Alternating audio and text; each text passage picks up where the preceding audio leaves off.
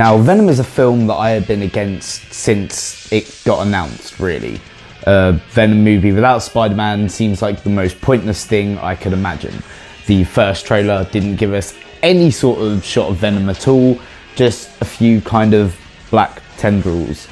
But Sony released a new trailer, and I kind of want to break down my thoughts on this because in a way I am slightly hyped again for the movie, but at the same time I have no faith in it whatsoever. So let's just talk about a few of the things that I've seen here. Now, one thing we can notice right off the bat is that Venom seems to be kind of a good guy. Well, not Venom, Eddie, in the sense that he's trying to find out what's happening to innocent people that this guy is taking and experimenting on, which is kind of different from a photographer at the Daily Bugle who's shamed for faking a photo of Spider-Man, really. But then, no Spider-Man, or apparently, I mean, Tom Holland has apparently been seen on set, but I'll wait to see what happens with that, really. Now, there's a female character who looks like she's been experimented on by the Life Foundation. I think that's probably Scream or Shriek, one of the two, seeing as they are adapting the Planet of the Symbiotes and Lethal Protector storylines. I like the idea that Eddie is getting sick from the symbiote. It's something that's not really been explored, the whole idea of what the symbiote actually does to you in terms of when you're not, you know, physically Venom at that point. And another really cool aspect of that they delve into in this trailer is the idea that Venom is a voice in his head that he's battling with, and it sounds really cool. It sounds like I'd expect from Venom, almost like multiple voices speaking at once, but yeah, it's exactly what you'd expect.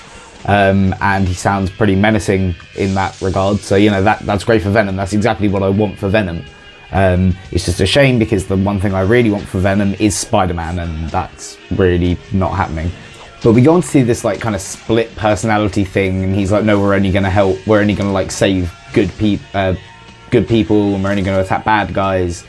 And then Venom's like, you know, we can do whatever we want and that kind of thing. I would like to see the element of battling for control, not just in the sense of, oh, I love it, it makes me happy, stupid Topher Grace stuff. I mean, overall, Venom is a movie that I have very little confidence in, but seeing him at the end when, you know, the whole We Are Venom bit, I mean, that guy is not coming out of that guy is dead.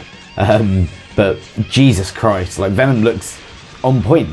OG Titan actually said yesterday to me that he felt he looked a bit shiny. I kind of get that, but then I suppose that's because of the movement of the suit, you know, how it's constantly alive and moving around and that kind of thing. It's the light reflecting off it. But I think he looks pretty spot on. The tongue was really cool. Yeah, he looks menacing as hell. Venom looks good, and I'm glad of that. And the rumours are that Venom is only in it for 5 minutes. So what if that is the, you know, the end scene of the movie? Because let's be honest, Sony have a knack for doing that. But I thought he looked really cool. It generates a bit more hype for me. I am gonna see it as soon as it comes out, really, because Venom is one of my favourite characters. As I'm recording this, I'm in a Venom t-shirt.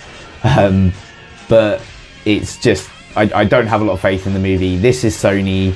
It's in association with Marvel, which means God knows what. We don't know if it is in it or not. But yeah, I'm going to see this probably release day, maybe midnight if they do that, you know, but just because midnight showing's really fun, just like last night's Infinity War one. But without any more, that's my thoughts on the Venom trailer. And yeah, thanks for checking this out, and I'll catch you guys soon, because that's what it takes to be infinite. See you soon.